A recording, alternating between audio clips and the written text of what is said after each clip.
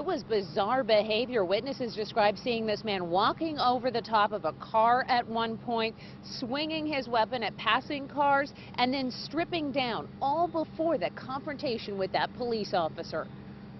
Here on the baseball diamond at Blenheim Park, no swinging bats today, just a man swinging a large sword. Well, he was just, doing this type of deal, just like he's getting ready to hurt somebody. It was no game. He was screaming and yelling, and I don't know, he was just out of his right mind. What neighbors thought was a metal pipe, officers say was actually a sword. Keishel Herring says police treated the man as a threat.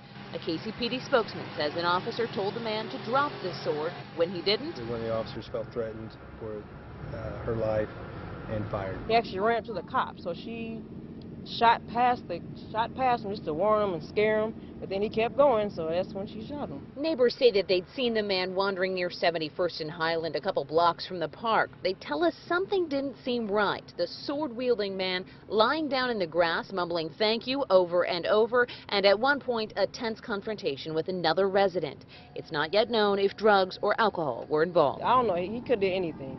That's what I felt. I felt like we did the right thing by calling the cops, because no telling what he would have did. Like, it was dangerous. That's how I felt.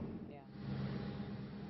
Now, that man was shot in the abdomen. Police tonight say they have no idea who he is, only that he is a man in his 20s. Tonight, he is in critical condition in the hospital. Reporting live, Haley Harrison, KMBC 9 News.